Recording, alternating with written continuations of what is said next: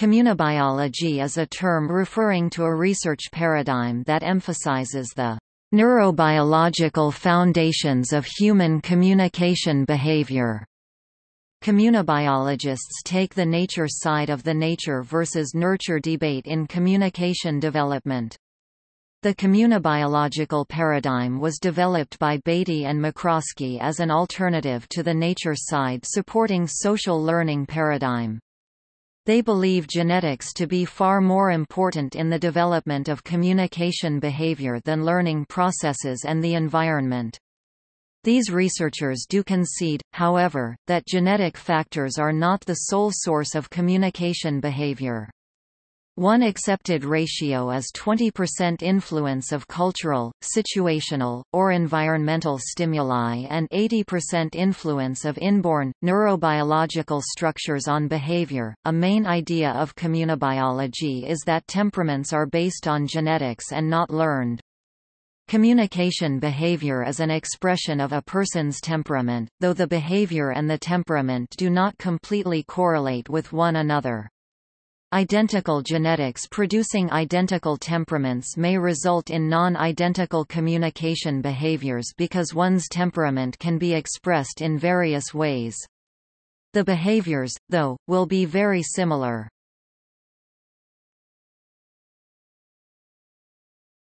Topic: Influences on the communibiological paradigm.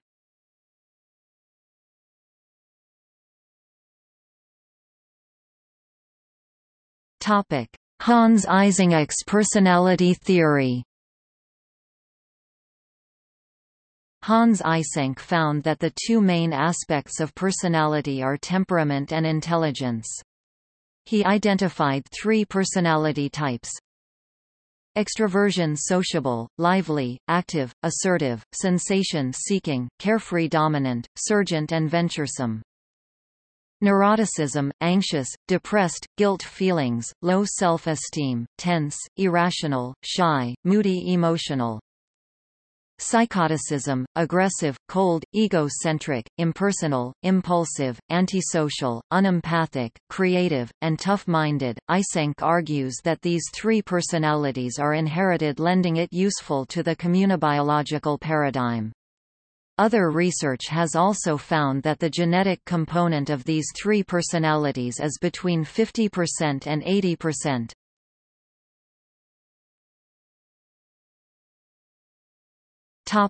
J. A. Gray's theory of neuropsychology of temperament. J. A. Gray proposed a behavioral inhibition system (BIS) and a behavioral activation system (BA). The threshold for activation of the BIS or BA is inherited.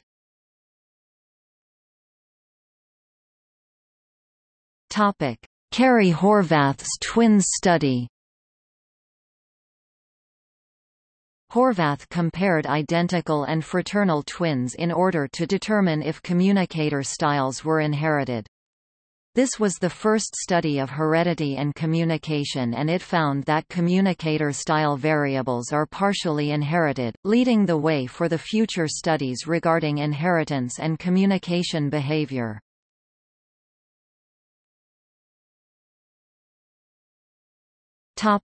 Model for communibiological research, as used by Beatty, et al. Select or create a theory that proposes an explanation for an aspect of human communication behavior. Relate the theory to specific biological elements or processes. Select or create a measure related to those biological elements or processes. Establish a relationship between the measurements, human communication behavior, and biological elements or processes.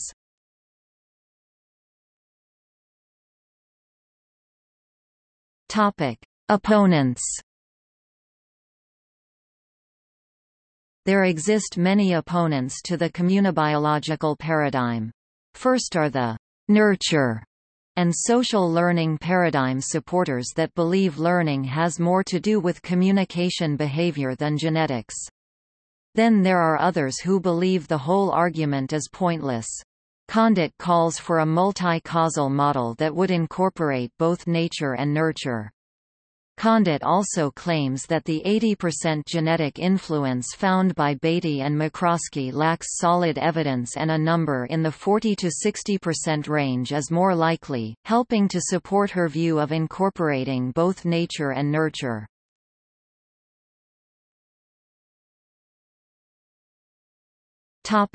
Communibiological perspective on communication apprehension. Communication apprehension afflicts millions of people worldwide. Much of the communibiological research done on communication apprehension has found that the causes of the affliction are inherited.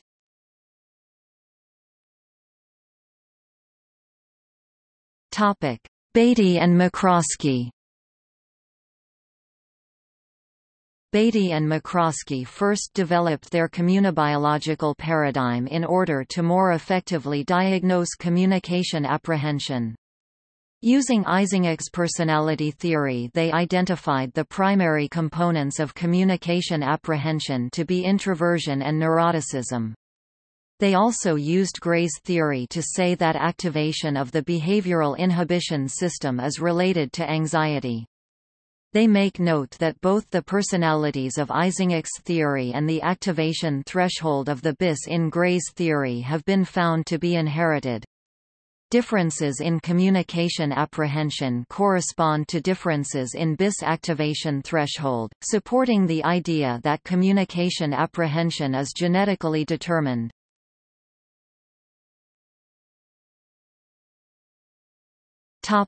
Interpersonal communication motives. Interpersonal communication motives explain why people with communication apprehension communicate the way they do. People with low communication apprehension communicate for pleasure, affection, control, and relaxation, while people with high communication apprehension communicate for inclusion and escape. Paulsell and Mattei 2004 found that interpersonal communication motives such as these are at least partially influenced by genetically inherited traits.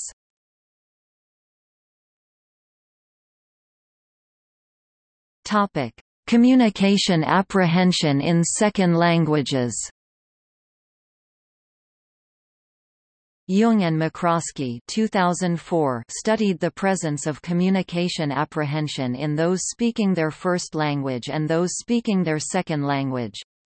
Communication apprehension in the first language predicted communication apprehension in the second language. This combated the social learning perspective, which would say that the learning of the second language would influence and change the communication apprehension in the second language. They concluded that communication apprehension is a cross-linguistic trait and that the trait is genetically inherited.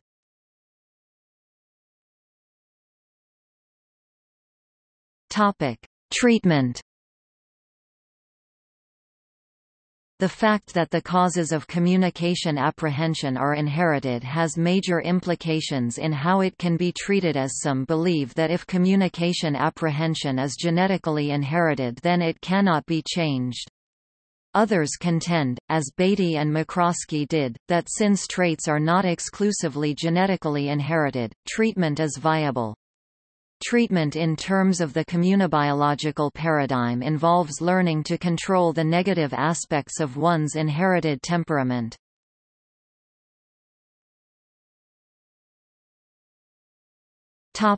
The role of culture. Communibiologists argue that people are born with specific temperaments based on their genetics. This does not, however, mean that they do not learn. Culture plays an important role in this learning process. While they are born with a certain temperament, a person learns how to respond to specific temperamental demands based on the culture they are surrounded by. As children, they learn which temperamental actions are appropriate and which are not. So while the basis of a person's communication behavior is based on genetics, a good portion of their behavior is also affected by the culture they are raised in. In fact, the communication behaviors ethnocentrism and homophobia were found to have no relationship with a person's genetic makeup or temperament. These traits are instead developed through culture.